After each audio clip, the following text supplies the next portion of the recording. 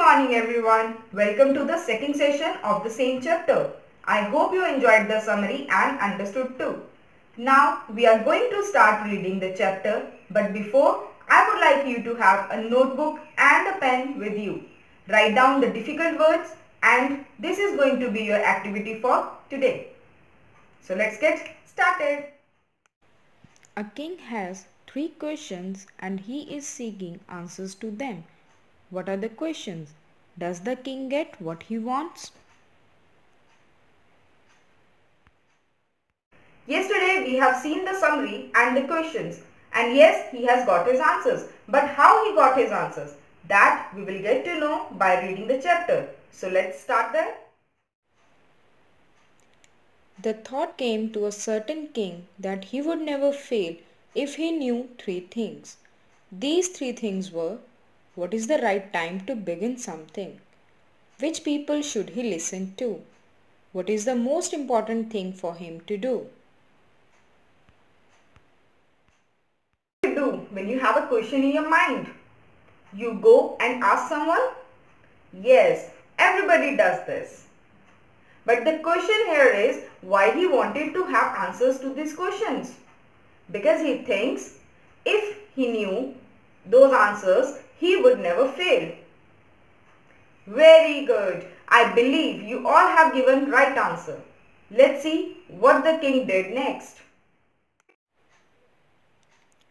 The king therefore sent messengers throughout his kingdom, promising a large sum of money to anyone who would answer these 3 questions. Many wise men came to the king, but they all answered his questions differently. Okay, so the king sent his messengers.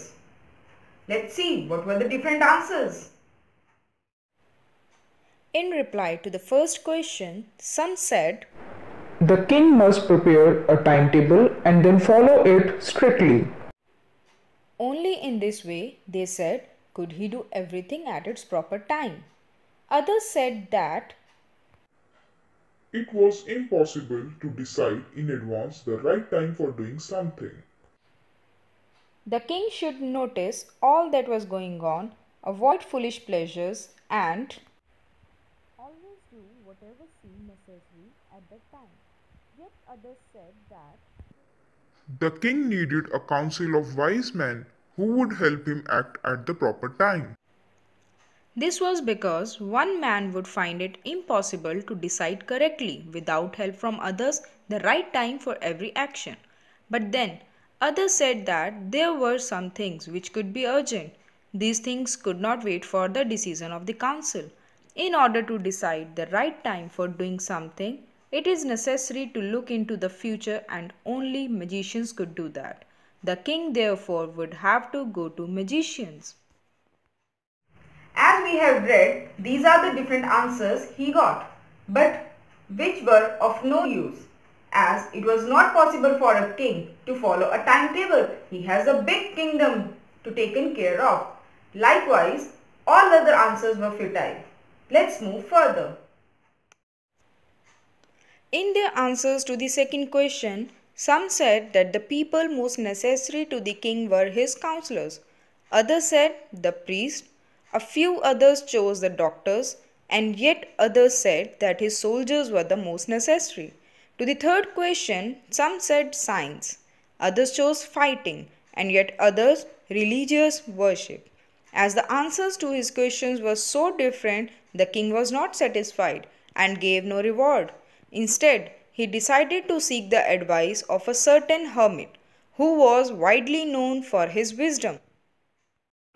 Oh, the king was not satisfied and anxious to get answers. Come, let's see what he did next. The hermit lived in a wood which he never left. He saw no one but simple people, and so the king put on ordinary clothes. Before he reached the hermit's hut, the king left his horse with his bodyguard and went on alone. As the king came near the hermit's hut, he saw the hermit digging the ground in front of his hut. He greeted the king and continued digging. The hermit was old and weak, and as he worked, he breathed heavily. Now tell me, what would you do if you see an old and weak man working hard? I know you all will come forward and help that person. So the king did the same. The king went up to the hermit and said, I have come to you, wise hermit, to ask you to answer three questions. How can I learn to do the right thing at the right time? Who are the people I need most? And what affairs are the most important? The hermit listened to the king, but did not speak. He went on digging.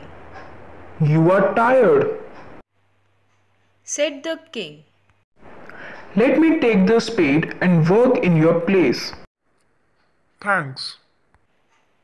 Said the hermit, giving the king his spade. Then he sat down on the ground. A helpful person he is. When the king had dug 2 beds, he stopped and repeated his question.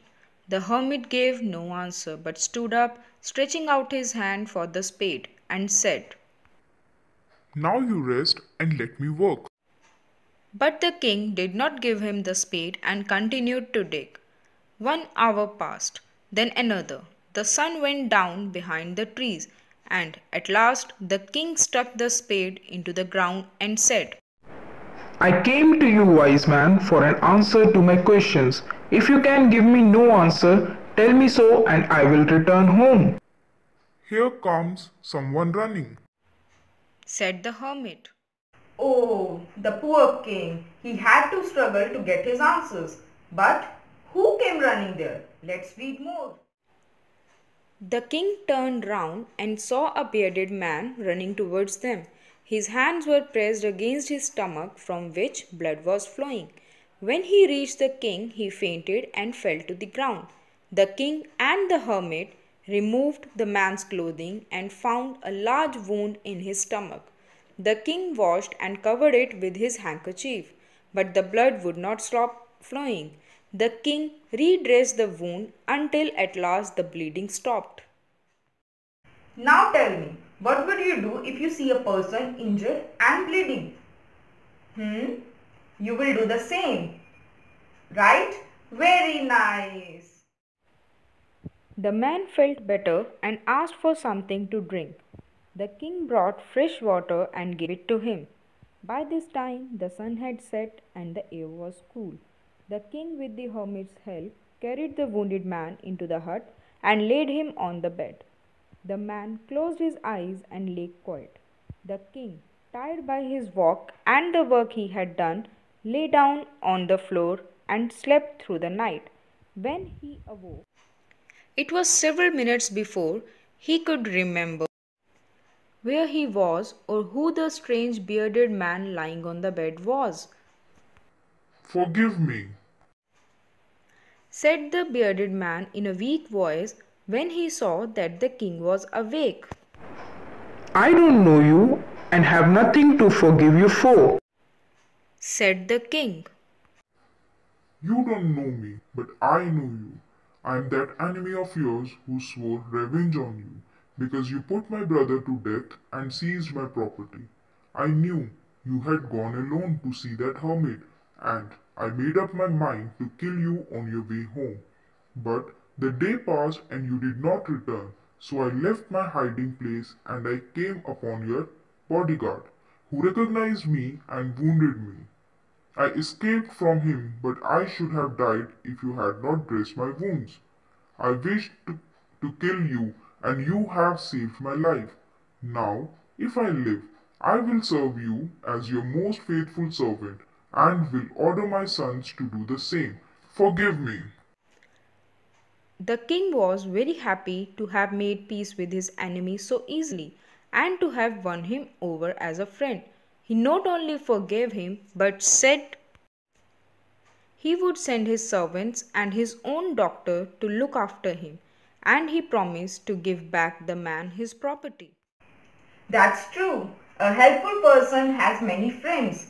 What goes around comes around. If you help someone, someone will surely help you out in your problems. Thus, we should help one another.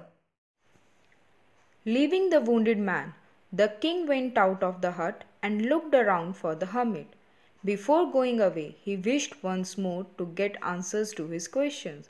The hermit was on his knees, sowing seeds in the beds that had been dug the day before. The king went up to the hermit and said, For the last time, I beg you to answer my questions, wise man.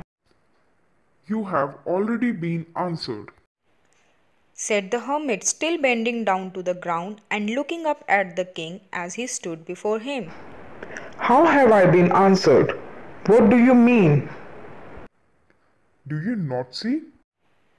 Replied the hermit. If you had not pitied my weakness yesterday and had not dug these beds for me, you would have gone away. Then that man would have attacked you and you would have wished you had stayed with me. So the most important time was when you were digging the bed. And I was the most important man, and to do me good was your most important business. Here, hermit made the king understand the answers to his questions. So what was the first question? What is the right time to do something? So the answer to this was when he was digging, as if he could have gone, he would have been killed. Who was the most important person at that time? So at that time it was hermit. And what was the important work? To do him good and help him. Afterwards, when the man ran to us, the most important time was when you were caring for him. Because if you had not dressed his wounds, he would have died without having made peace with you.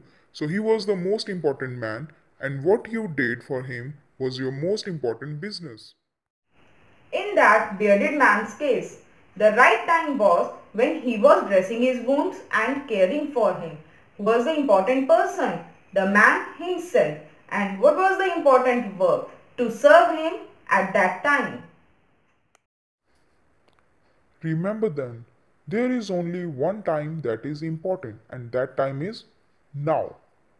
It is the most important time because it is the only time we have any power to act. The most necessary person is the person you are with at a particular moment. For no one knows what will happen in the future and whether we will meet anyone else. The most important business is to do that person good because we were sent into this world for that purpose alone.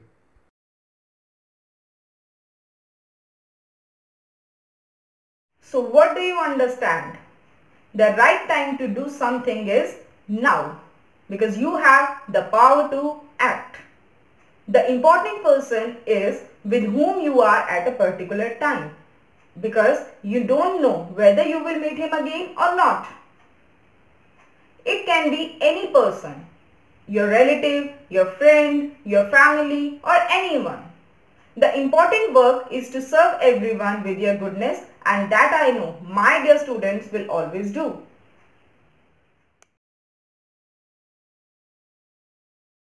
Hey, welcome back. So, enjoyed the reading? Okay. Now, in the next session, we are going to do the meanings of the words along with the exercises. Till then, bye-bye. See you soon.